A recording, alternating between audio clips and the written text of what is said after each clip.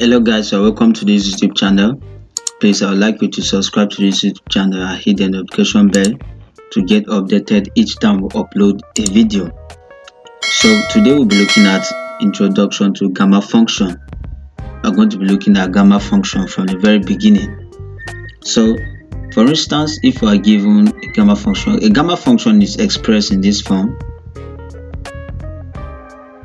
This sign stands for gamma function, and if I given a gamma function gamma alpha now, the expression of this is integral from 0 to infinity of exponential minus x raised to the power of alpha minus 1 dx.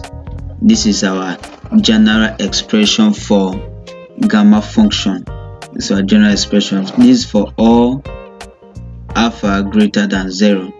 That means your alpha value has to be equal to 1, 2 down the lane. So this is what you have. Now this is the formula for gamma function. Now supposing you have gamma alpha plus 1 now. Supposing you have gamma alpha plus 1, what is this going to give you?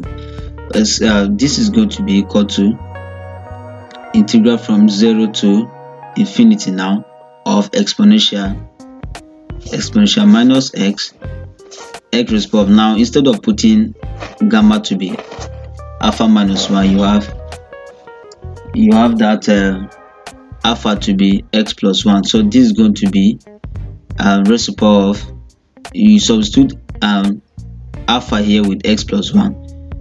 This will be alpha plus 1 minus 1 dx.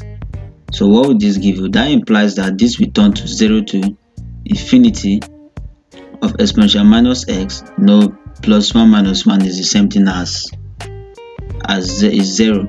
So you are going to have x raised to the power of alpha dx. X raised to the power of alpha dx. So this is what you have. Now in this case, now this leads us to integration by part. This leads us to integration by part. So let's integrate this. Now from here we are going to find our v to be equal to x raised to the power of alpha. Let's take our v to be x raised to the power of alpha. Now if you differentiate the v here, of course you know you are going to be having alpha x raised to the power of alpha minus 1 dx. So now let's take our exponential minus x here to be du.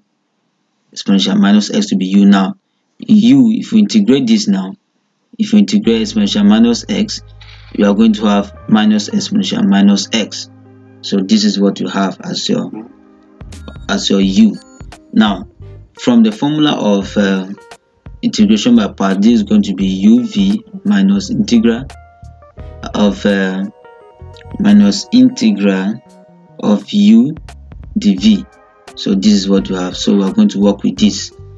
So we are going to work with that. So now this is going to give us, remember this is alpha plus 1, gamma alpha plus 1 is going to be equal to, now we are going to substitute all of this to this formula uv.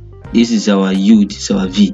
So we're going to have minus x raised to the power of alpha exponential minus alpha, taking the limit from 0 to infinity, minus integral from 0 to infinity.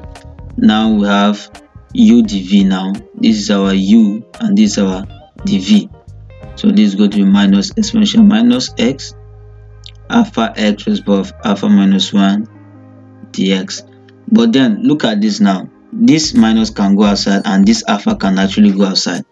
So that implies that you have, now let's also substitute this. Now let's take this limit. If you take x raised to the power of infinity, you know this is definitely going to turn to 0. So the whole of this turns to 0. The whole of this turns to 0.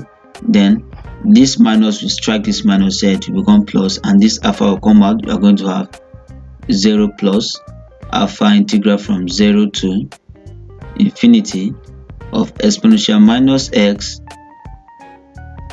raised to the power of alpha minus 1 dx. Now let's compare this. Alright, let's compare this now. Let's compare this with this. compare these two, discover that they are the same. So it is safe to say now that gamma alpha plus 1 is equal to alpha gamma alpha. It is safe to say this. It is safe to come to this conclusion because this is the same thing as your gamma alpha. So this is what we have. Please take note of this. Take note of this.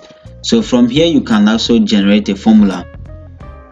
Gamma alpha plus 1 is equal to alpha gamma alpha. So you should know that this is also implies that gamma alpha is equal to gamma alpha plus 1 divided by alpha. So this is also another formula. This formula is used for all gamma, this formula is used for all gamma less than 0. Is used for all gamma less than 0. Now if you have a value of gamma to be less than 0, you can use this formula to compute it. So now that is what we have. So we have established this fact here now. We have established this fact. So this is the very beginning and introduction of gamma function. Please, if you like this video, please I would like you to subscribe to this YouTube channel and hit the notification bell to get updated each time we upload a video. Now in our next video we are going to be finding gamma of very simple numbers to make sure that we understand this concept, this very introduction very well.